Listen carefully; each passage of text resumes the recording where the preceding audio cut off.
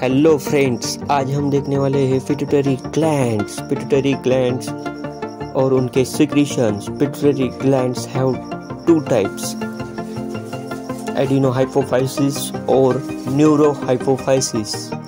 Adenohypophyasis again have two types.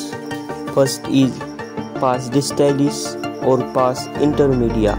Neurohypophysis have one type, pars nerosa.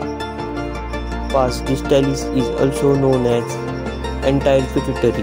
Pars distalis or entire pituitary release growth hormone, prolactin, thyroid stimulating hormone, adenocorticotropic hormone, luteinizing hormone, follicle stimulating hormones.